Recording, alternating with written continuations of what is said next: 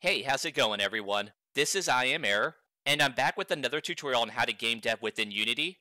This tutorial is going to be pretty specific and will teach you how to position objects on your player, such as different weapons you might equip on your player, and then have them integrate with whatever animations you currently have set up on that character, so that you can have your player still holding an object like a weapon with realistic looking animations. Full disclosure, the solution that I'm going to provide in this video requires that your character be rigged with some sort of IK manager solution as well. And if you don't already have a rigged character, then you can use the one that I made for a previous video I uploaded to YouTube. There's a link to that video in the description, or you can click on the recommended video at the top of this screen now. So just to clarify again, if you don't have a fully rigged character that you can use, then this tutorial provides no benefit to your project. In order to use this solution, you need to have a fully rigged character with IK set up. Assuming you meet that prerequisite, let's go ahead and get started with this video. The scene I have currently set up is pretty basic. It contains a main camera with all the default settings, and the main camera does have a camera follow script, so that the player remains within the camera view at all times. I'm not going to go over the main camera script because it's not necessary for this solution. However, I did include it as a downloadable script that you can use, and there's a link to my GitHub page that'll contain every script used in this tutorial within the description of this video. If you need some time to download those scripts, go ahead and pause the video here, or you can type out the scripts yourself as I discuss how they work within this video. I'm also only going to discuss the scripts that I haven't already covered in other videos, aside from the camera follow script that I just mentioned. Now back to the scene. I also have a ground platform game object that only has a sprite renderer component with the image of a square, as well as a standard box collider 2D component. And then I have the 2D character that I made for a previous video. The 2D character has a standard capsule collider, as well as a standard rigid body 2D component, with the only change under the Constraints tab to freeze the Z rotation. I'm not going to go over the character, horizontal movement, or jump scripts. All of those scripts are discussed in a previous video that I already uploaded to YouTube, and if you want to check out that video, there's a link to that tutorial in the description, or you can click on the suggested video at the top of the screen now. So let's go ahead and take a look at this new handle weapon script. First and foremost, I tried to make this as modular as I could, so if you do have a fully rigged character that you made outside of any tutorials that I've uploaded to YouTube, I want to first quickly go over the differences between this script and all the other tutorials I've already uploaded, just so I can reassure those who are using this script as a standalone solution that I made this script for those like you in mind. The first thing you'll notice is this script inherits from character, and what the character script is doing for this solution is it's setting a reference for the animator component found on the player. So if you're using this as a standalone solution, go ahead and have your script inherit from mono behavior and not character, then remove the comment marks for the pseudocode, and simply delete the initialization method that I've typed out for this solution. For everybody else who will be using some sort of character script that this would inherit from, go ahead and have this script inherit from whatever that script might be named if it's not character. Now let me go ahead and get started on explaining this script from top to bottom. We have 4 public variables and 2 private variables, and these public variables will not be accessed by any other script outside of this one, so if you want to go ahead and make them serialized field private or protected variables, go right ahead if you know what that means. But we definitely want to set up these 4 public variables within the inspector window, and let me briefly explain what each of these variables are going to do. The first public transform variable named weapon hand will be the central position in which the weapon should rest within the dominant hand of the player, and this will be the root position of the weapon, so that as the player moves and rotates, the weapon will go ahead and move and rotate around this point. The next public transform variable weapon rotation will be the root rotation point for the weapon and allow easy access to a quaternion value that the dominant hand would have, so that as the dominant hand rotates, then the weapon will rotate in the same degrees.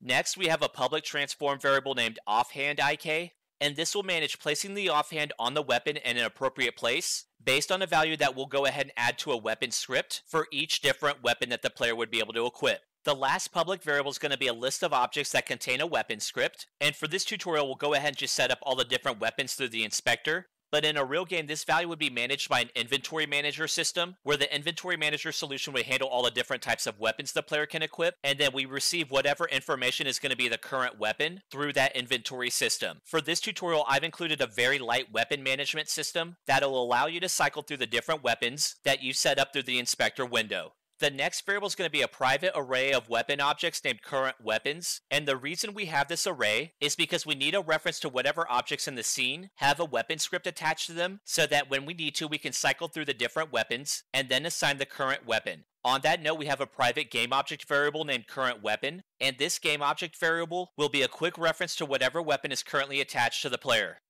This last variable that I have for animator that's commented out is already set up through my character script and is there for anybody who's watching this tutorial and wants to use this as a standalone solution. So if your handle weapon script is going to inherit from another script like the character script that would reference the animator component, then you don't need to worry about this private animator variable. Let's scroll down to the initialization method. The initialization method is set up through the character script. It'll act as a start method for any script that inherits from character, and as you can see, the commented out code within the start method and the initialization method is basically the same. The only difference is the commented out start method sets up the reference variable for the animator component, while the initialization method doesn't have that line of code, but instead has this base.initialization line that simply ensures any other reference variable found within the character script can be accessed by this one. And what both the commented out start method and initialization method are doing on top of that is it'll first check to see how many different weapon types we have in that list of weapons, and then for each of those different weapon types, it's going to go ahead and instantiate one into the scene. And then from there, we want to fill up the array of current weapons with all the different objects in the scene that have the weapon script on them. And we do this because we need a reference of the game object within the scene itself. And the main difference between the list and the array is the list is going to contain an instance of the game object,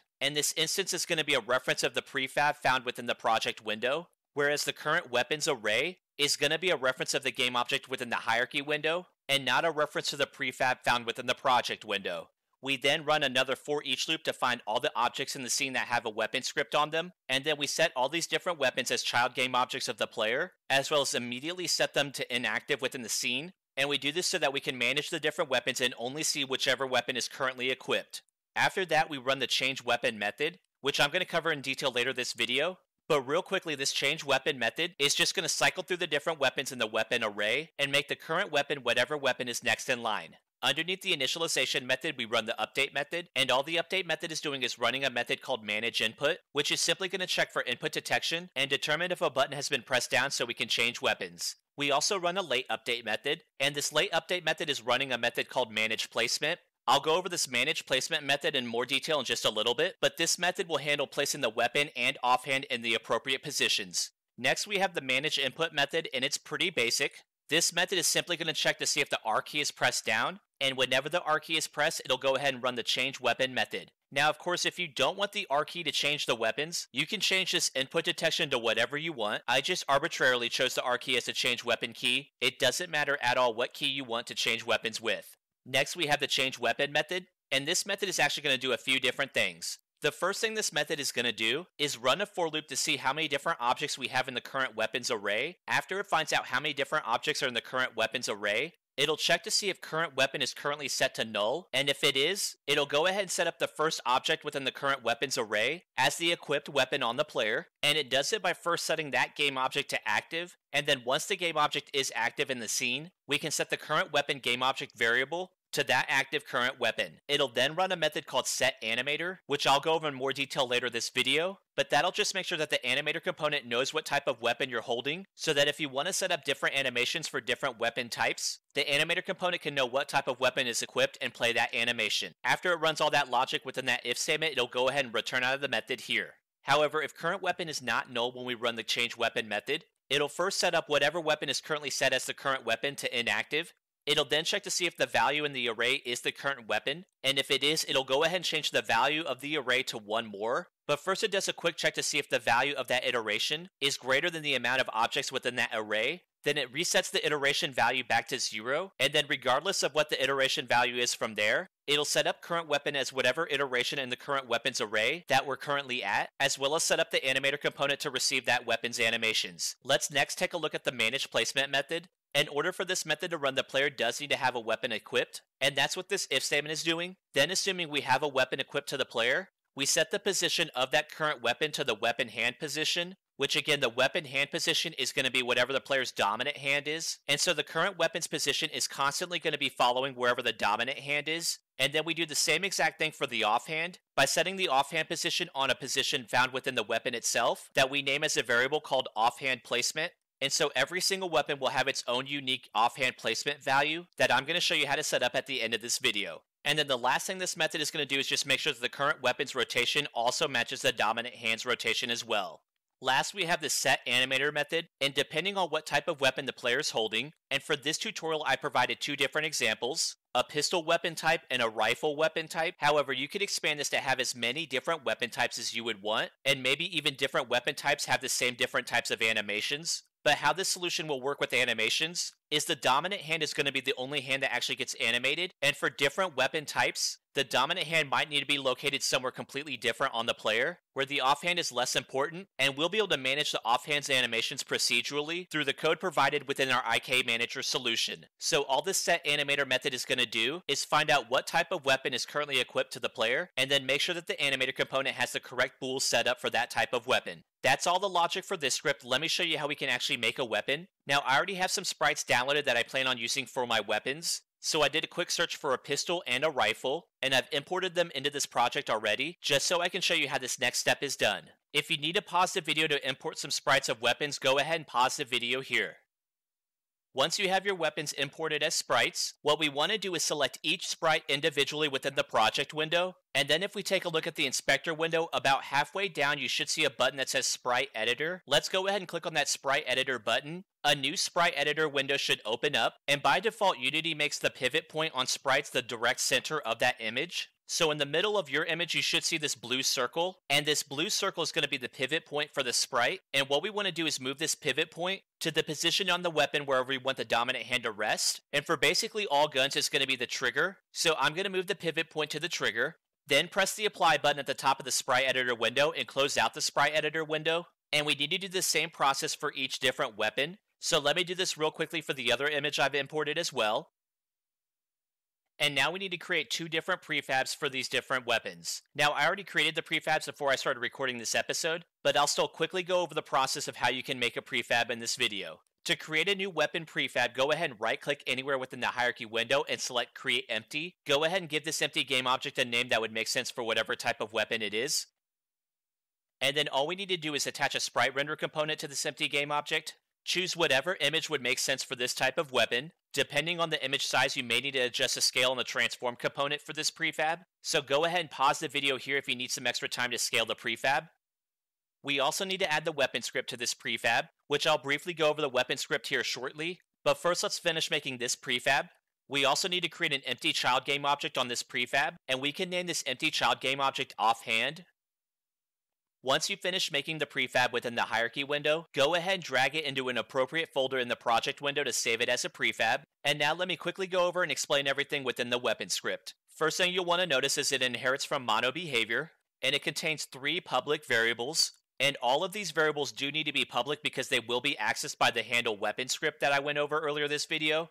But the first public variable is going to be an enum variable named type of weapon. And if you're not familiar with what an enum is, it's outside of the scope of this video. But real quickly, an enum is a data type that helps differentiate different types of similar objects. So depending on what type of object it is, scripts that would need to access this data type can flow certain logic depending on what type of weapon it is. I only created 2 weapon types for this tutorial, pistol and rifle. However, you can go ahead and set up however many different weapon types you would plan on making for your game within this script. So within these curly brackets here, type out the name of each different type of weapon with the comma in between each name. Next, we have a public weapon type variable named weapon type. And then finally, we have a public transform variable named offhand placement that will go ahead and plug in that empty child game object on the weapon as the value. And that's all this script is going to do. It's actually not going to run any methods or flow any logic. So let's go back into Unity to finish setting up the weapons. Let's double click on the prefab we just made in the project window. In this drop-down menu, go ahead and select whatever weapon type would make the most sense. And then for this offhand placement value, go ahead and drag the empty game object offhand into that slot, and then make sure the offhand position is located somewhere on your weapon. That would make sense for the offhand to be when the player is holding that weapon. Now, if you need some additional time to set up your other weapons, go ahead and pause the video here. Let's go ahead and finish setting up the character to make sure that the weapon's position and rotation is correct, as well as add some weapons to the weapons list found on the handle weapon script.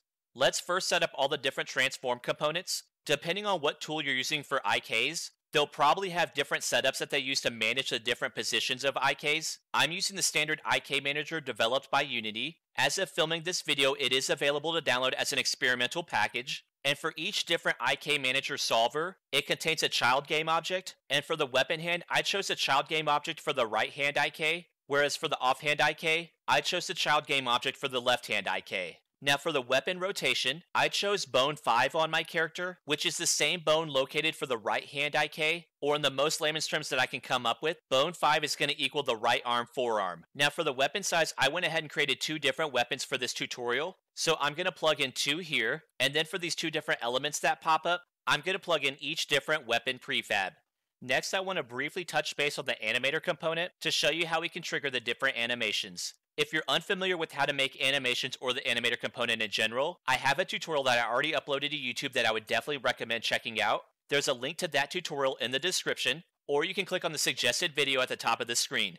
Before I filmed this video, I already made 2 different animations for walk with pistol and walk with rifle. Both of these animations keyframes are almost identical, but one thing you'll need to take note is that you need to remove your offhand from any animation keyframes that you may have already recorded, because we're going to be procedurally animating the offhand, and if the offhand is attached to an animation, the animation will go ahead and override the procedural animation and not allow the offhand to be placed where it needs to be. So if you do want to make custom animations for different weapons, what I would do first is go ahead and copy the keyframes for that animation, delete the offhand game object from the entire animation itself, which will then delete all the keyframes that offhand is attached to, and then adjust the placement of the dominant hand for where you would want it to be for different custom animations. Now, if you do want the offhand animated by the animator component while it's holding the weapon for certain animations, you can certainly do that. Just don't make any weapon-specific animations for those animations. You'll also need to set up bool parameters for each different custom animation, and I just went ahead and named the bool parameters rifle and pistol.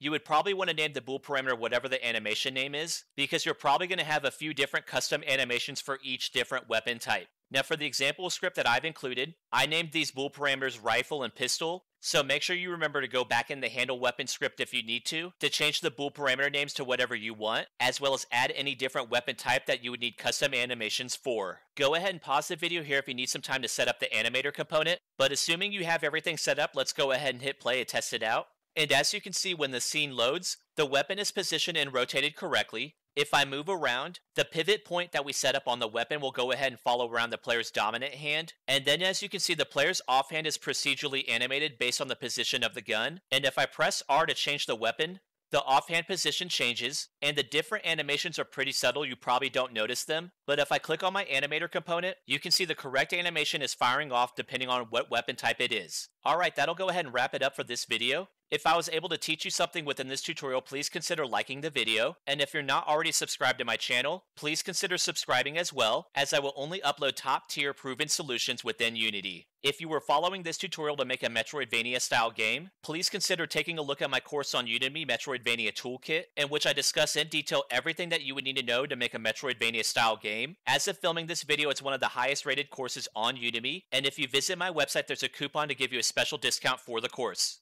That's enough self-promotion for one video. If you have a suggestion on the next tutorial for me to make, please go ahead and leave it in the comments, and I definitely appreciate you watching my video. Let me wrap up everything by saying I hope to see you in my next video. I also hope you have a great rest of your day, and take care.